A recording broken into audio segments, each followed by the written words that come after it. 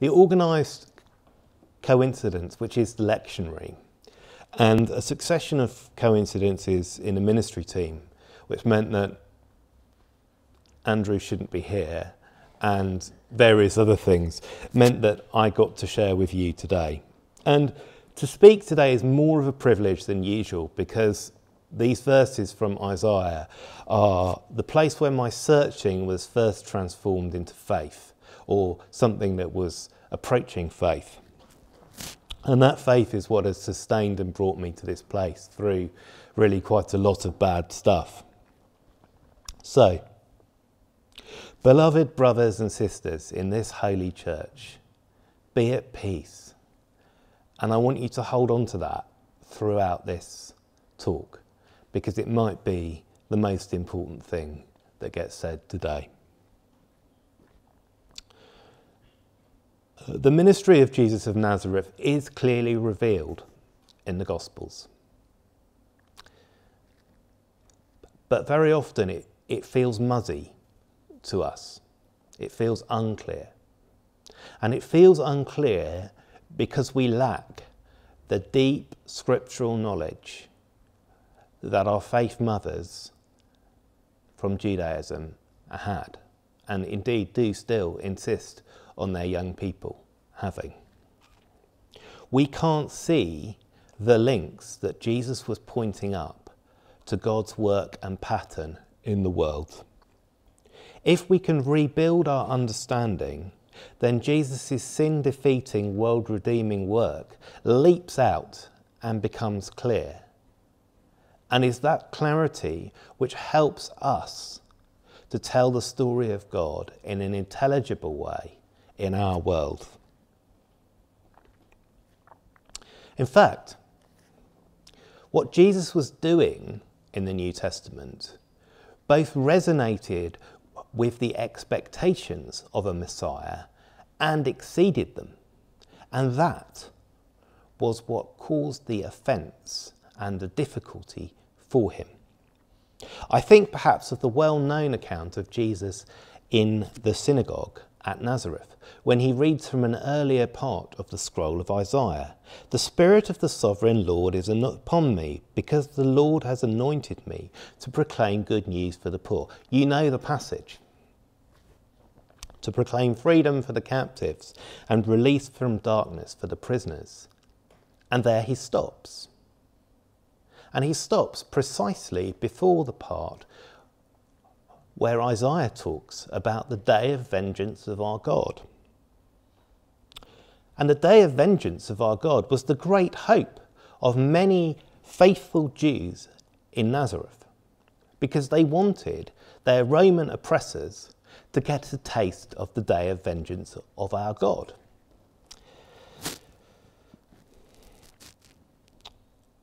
Jesus wasn't picking and choosing from the prophecy. He was simply saying that the timing with which God works is not always clear to us. So as we turn to chapter 53, the question on my mind is, how can we read this text in a way that is faithful and which does speak into our lives? This is an excerpt from the passage that begins in 52:13, and I'd really encourage you to read it when you go home, perhaps over lunch or before lunch. Here, he is the one that Isaiah refers to as the servant. I'm starting from the premise that the wise servant was a prophecy fulfilled by the Messiah, King Jesus. Because we are now called as church to be the body of Christ, this is prophecy of things past, in large part. The question is, how can we read this in a way that is helpful to us and which both honours the prophecy and reveals new things to us?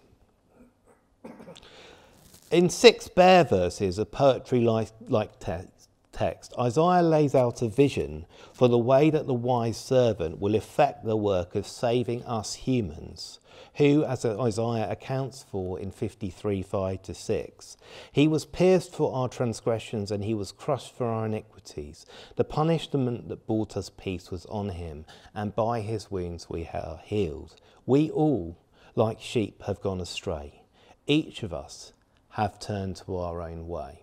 And that is the first point about this passage, and the first reason why it continues to have resonance for us today. We are all like sheep. We wander off away from the good grass which Jesus wants to give us to eat. It seems so much more attractive to go into the bramble patches of the world. So 3 quick fire points. Jesus was silent and peaceable in the face of the opposition and affliction he faced. Verse 7. In doing so, he meets the standard that God said his wise servant would set. Presumably then, as church, we should think very hard before being anything other than peaceable. Peace is more than the absence of war, and it does not preclude direct action, for example, civil disobedience or protest. Being peaceable is a commitment which means not doing violence. And not doing violence includes the way we treat the world environmentally, the way we treat our families, the way we treat our friends, what we buy, and so on. It makes us, in this human race, resident aliens, to steal the chapter title from the Stanley Hauerwas book. The prophecy then holds that the servant will be carried away by oppression and affliction, and that the generation of people then living will not protest. And indeed, that seems to have been true by and large for Jesus. So perhaps that this indicates we shouldn't expect that the church to have an easy path or even to appear victorious. And it's very easy to fall into those great hymns which speak of the church victorious and so on, and think, you know, this is all great stuff. But actually, apparently, it might not look victorious, even though God has won the victory. And in chapter 9, we read that the servant will be assigned a grave with the wicked and rich in his death.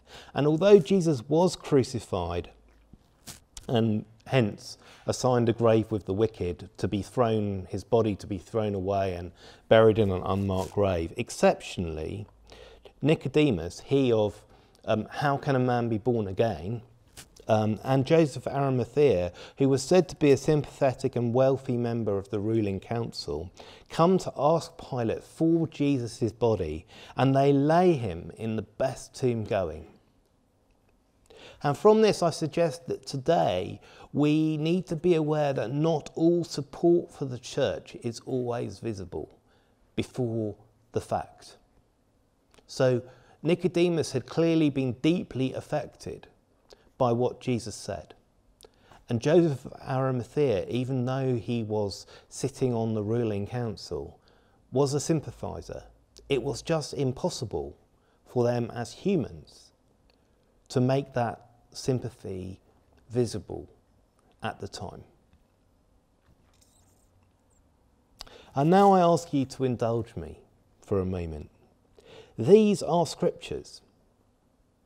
Scripture is troubling, painful, and sometimes difficult, and yet it is also numinous, powerful, and redemptive.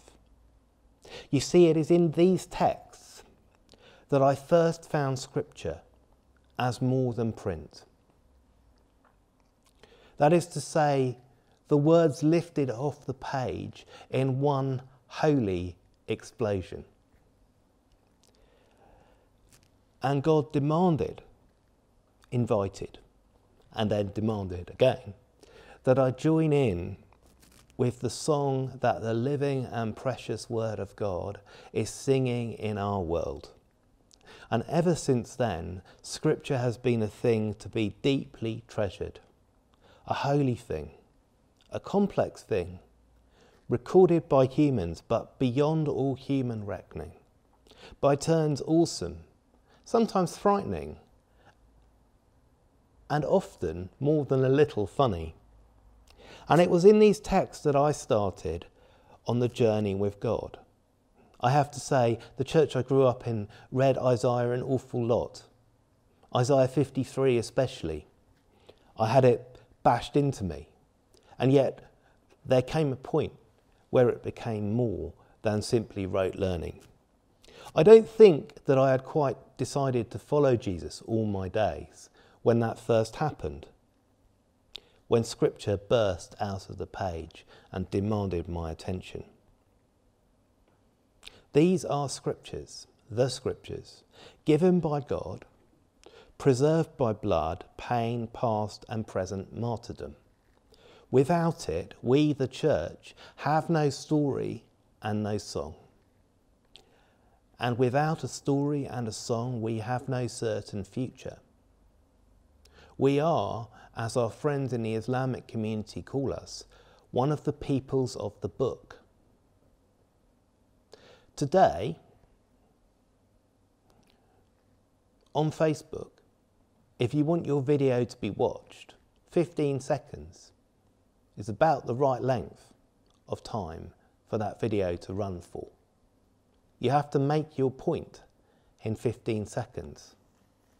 And yet, in this Bible, these Scriptures, we have 66 books bound together into one. It's not 15 seconds worth. It's not even 30 seconds worth. It's a lifetime's worth learning. And I don't know the answer to how we reconcile that. But what I do know is that we, the people of God, need to hold on to our Scriptures. And we need to hold on to them personally, because without them, we are lost. In parts of the church, there have been heresies perpetrated by people who persist in insisting in one form of spiritual experience over another. And I don't want you to think that I'm doing that here. I do think, though, that if you don't have an experience of Scripture as something more than text, if you don't have an experience of God interpreting Scripture for you in your heart, then you're missing out. And I think God would like to change that. And if you're wondering whether that's true for you, then please do come and talk to Andrew or to Sally or to myself afterwards. And if, of course, you're sitting here thinking, what is he going on about? All this Scripture, Jesus, prophecy thing, then please also come and have a chat. So now we approach the holy table to take the given gifts of communion. And the last 3 verses in this reading are the prophetic foreshadowing of the sacrifice which Jesus made, in order that all who may come will be redeemed and the recreation of the earth be brought to pass. He poured out his life unto death and was numbered with the transgressors. For he bore the sin of many, of me and you, and made intercession for the transgressors. Thank you very much. Amen.